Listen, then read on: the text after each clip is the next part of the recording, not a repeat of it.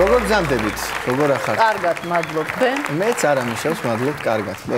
ბატონო იმედა, სწორად გამოვაცხადე, იმედო თუ იმედა, სწორად გამოვაცხადე? როგორც გესიამოვნება, ჩემო ძვირფასო, ზოგი იმედოს მეძახი, ზოგი უიმედოსაც საუბრობს. იმედა როგორ გცნობენ ახლა ქუჩაში, ანუ როგორც იმედა კახიანის შვილს თუ ნინის დედას? არა, მე მცნობები. ეკას მამა და იმისი, რა ქვია? ნინის კი არა, იმისი, ელენესი უკვე, რომ იმის დიდი ბაბუა, ნინის გოგოს ბაბუ, დიდი ბაბუ. ნინის გოგოს დიდი ბაბუა და ეკას მამა. ძალიან ავირიეთ ჩვენ. ხო, მეც ახლა მე და ნინის ამბავი ხო ეს არის, რომ სულ ამას წინათ იყო საავადმყოფოში ვიყავი, მოვინახულ ერთი ადამიანი და პალატაში შემოვიდა ექთანი ქალბატონი, რომ დამინახა ძალიან გაუხარდე, ძალიან და მეუბნება, უიმე როგორ მიყვარხართ, როგორ მიყვარხართ, თქვენ ხომ ნინი კახიანი ხართ? ნინი კახიანი, აი, ყველაფერი აურია. ნინი მე თქვენი კერპი ვარ, მეუბნება. მე ისე დავიგვინე, ვეღარ უთხარი, ვერაფერი დიდი მაური, ნინი მე უთხარი მე ეკა ბადურაშვილი. ეკა ბადურაშვილი. ცოტა დაიბნა და დიდი მადლობა. რა უნდა მეთქვა? ჩემი უმცროსი ქალიშვილი ქეთო მაშინ პატარა იყო წლების წინ და ზაფხულში ვარ ცხეთაში ჩვენ სახლში და მოვიდა ახალგაზრდა გოგო ძიძა ალბათ 21-22 წლის არის ესე დაახლოებით და ნუ მთელი ზაფხული ერთად ცხოვრობთ ერთი 3 თვე ერთად ცხოვრობთ და ამ სახლში პირველ სართულზე მისაღებ ოთახში მთელი ოთახი ჩვენი ფოტოებით არის იმედას ფილმები, კოლაჟები, ჩემი, ნინისი და ცხოვრობთ აქ სახლში და ეს გოგოც ჩვენთან არის, ჩვენთან ერთად ცხოვრობს და აი უცებ ზაფხულის ბოლოს ესეც ხედავთ იმედა, მე გოგოები და უცებ დაინახა ფოტო კედელზე. იმედასი საბუდარელი ჭაბუკიდან დიდი ფოტოა. ეხლა პირველად შეამჩნია და მივიდა ამ ფოტოსთან და ვაიმე იმედას ეუბნება, როგორ მიყვარს ეს მსახიობი, ძალიან მიყვარს ეს საბუდარელში გოგიტა და ნეტა ცოცხალი თუა ეს კაცი.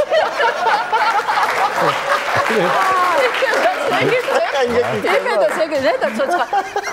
არა, იმედა ეუბნება, არა კაცო, ეკაც დიდი ხანია მყარია. დიდი ვაიმე რატომ მოკვდა ეს გოგოცხალი. თქვენ ბრძანდებით ბატონო იმედა იმერელი სვანი. როგორც თქვენ ზაი ზუსტად სადაც როგორ ჭირდება ისე ვარ. როგორ? სვანეთში სვანი ვარ. იმერეთში? იმერელია. იმერეთში. სადაც საჭიროა. სვანი, იმერელი, გურული გვაკლია და ანეკდოტის დასაწყისია. გურული რა? დედა ჩემი გურულია. დედა მყავს გურული. დედა და ჩემი მეუღლე გურული ხოა? არის უნივერსიტეტში არაბულს ასწავლის. როგორია ჯერ გურულ ხალს რო გაუგო გურულად და მე არაბულად კიდე არაბულად დამოკიდებული და არაბულად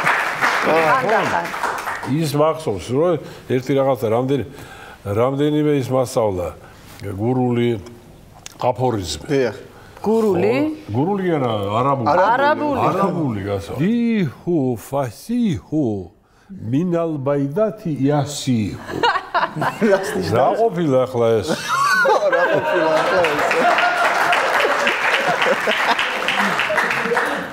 ისეთი წარჩინებული თუ რაღაცა არა მჭერმეტყველი მამალი კვერცხიდანვე ყივისო მოდი ახლა ერთად თქვა მეც ვიცი მეც მინდა რომ ერთად მოდი დიკუ ვასიჰუ მინალ ბაიდათი იასიჰუ ეგვიპტეში არაბებთან რომ მოვხდი ეს რომ ვთქვი ძალიან გაუცებული მიყურებდა რაინას ელაპარაკობდი არა ვერ გავიგეთ ვერაფერი ხო იმედას თეატრალთან დაკავშირებით იმედას ხონდა ის ბედნიერი ეხა გამახსენდა ანუ ეს ის თაობა რომელიც აი იმდენ ფილმში იღებდნენ წელიწადში ფილმიდან ფილმზე გადადიოდ ჩემ თაობასთან განსხვავებით მე ისეთ დროს დავამთავრე რომ კინო მოკვდა საერთოდ ქართული იმედა აი მახსოვს მთელი ბავშვობა ერთდროულად ერთ 60 ფილმში იღებდნენ მეტი შემოძლო რო არ მეზარმაცა აჰა ესა ზარმაცობდა და ამის გამო თეატრალში რო სწავლობდი სამსახიობოზე არ შეიძლებოდა ფილმში გადაღება აი ესეთი წესი იყო იმედას დროს. უნდა დაგემთავრებინა და ამ დროს საუკეთესო წლები ახლა საბუდარეთში 18 წლის რო არის. წავიდა ის ფილმიც შენ და ბელა მირიანაშვილი ჯგუფელები იყვნენ გააყარეს ორივე თეატრალურიდან, იმიტომ რომ რატო გადაიღეთ ფილმშიო და ნუ და არ აქვს დიპლომი. ამის გამო დაწუნებული სიძეც არის მოკლედ.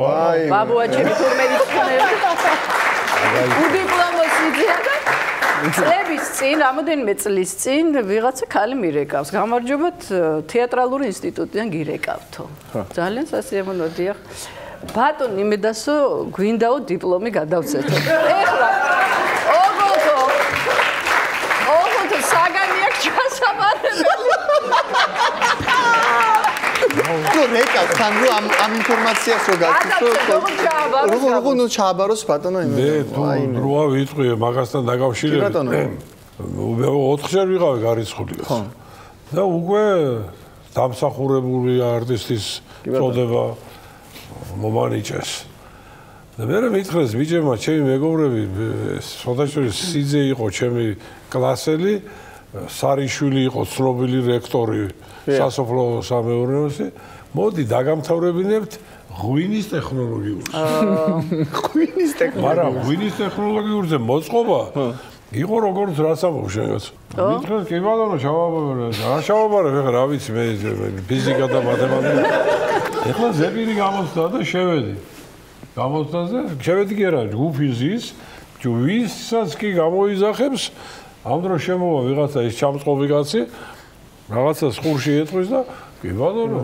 ესე იგი ნიშანი დაუძერება არ შეეკითხა ახლა და გაგიშდა ეს კაცი ჩემი ჯერიც მოვიდა ავიღე ახლა ბილეთი რას გაიგებ კაცო მათი რაღაცები აი რა ქვია მას გეომეტრია და ალგებრა და რაღაცები ყველაფერზე მაგრამ ხედავ რომ ძალიან იოლისა რაღაცა ეს მაგალითი ხო ძალიან იოლია ესეთი მისავლია სკოლაში მახსოვს მაგრამ დაწყება და მე როგორ გავაგრძელო ეს არ ვიცი ეს ბოლომდე ამის არა ადვილია ვიცი ხო აიღე ბილეთიო მითხრა და აი ისა დაჯექი იყო ავიღე და დავჯექი ვზივარ მაგრამ რა ვზივარ რა გზად ახარ კი მე ვთხარ არ გამოდის ახლა ის შემიგაც ხოუნა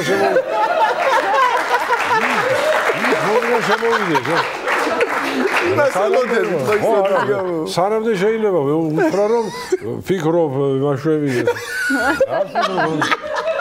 არ შემოვიდა გასო ის რაც მე როგორც იქნა შემოვიდა და მივიდა აუ ეს კაცი შეწუხდა რომ ამას რაღაცას მაინც შევეკითხებოდი რაღაცა არ დაცალდა მე რა მისვედი ხო და მithვა კარგია იმას უთხრა გასაგებია ხუთიანი და ჩავირიცხე ამ იმაში. ღვინის ტექნოლოგია. ღვინის ტექნოლოგიურზე ეს იყო უდიდესი რადვილად მაგრამ მე გადაღება დაიწყო რაღაც კი და წავედი სადღაც გადაღებაზე. წავედი გადაღებაზე დამავიწყდა სულ რომ იქ სტუდენტი ვარ ეს. იქ რო ჩააბარა დაგავიწყდა. წავედი მე შემოვედი შემოდგომა გვიანი შემოდგომა და ჩემს მას უთხარი წამ ერთი გავიაროთ იქ სწავლობ ეგას. ზოგადად რაღაცა არის რა. იმედი ვიკითხე მე უთხარი რა ესეთი ჯგუფი როა ეს ღვინის ტექნოლოგია სად არიან ისინი თქვა. იმან ნახა ვიღაცა იყო და ხო აი ესენიო ბატონო დიღომის საცდელ მეურნეობაშიო ტრაქტორის იმად რაღაცა პრაქტიკულია. ის გასო ტალახია რაღაც რა დროს რუსთაველზე იყო ჩემი ინსტიტუტი. თეატრის გვერდზე. იქ ვერ დავდიოდი გასო ახლა ტალახში და იმას ვერ წავალ შემიძლია ვერ წა დაანებე თავი დავანებ არ ვიცი შეიძლება დავამთავრე და იმის ვერ არ ვიცი და იქნებ დავამთავრე დამთავრებული ეგეც გექნება და შეიძლება დაგირეკო რომ გამოცდაგაკ დავასწარე აგრონომის ბებიაშენს ჩემს საყვარელ სიდიდს ოცნება იყო რომ დამემთავრებია ის და ღვინის ქარხანაში დირექტორად და არ გამო არ უნდა ეს არტისტიკაცია არ უნდა ვერ გაუმართლე